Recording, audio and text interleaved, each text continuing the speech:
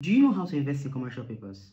Do you even know what commercial papers actually are? So what are commercial papers? Commercial papers are short-term debt instruments issued by corporations, not the government, which usually matures in a year or less, used to raise funds for short-term capital needs. So now, what are the difference between commercial papers and FGN bonds? 1. Commercial papers are issued by corporations, while FGN bonds are issued by the government.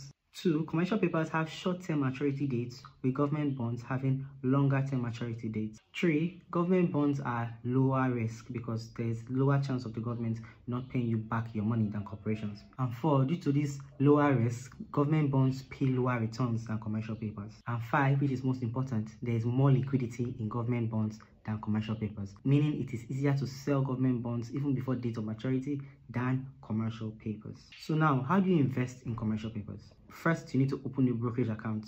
This is your passport to wealth creation. 2. Select juicy commercial paper options with trustworthy companies that match with your investment goals and risk tolerance. 3. Place an order and make payments. Now, once you have it, you can now hold till maturity or trade for quick profits. So tell me, would you be looking at commercial papers or FGN bonds this year?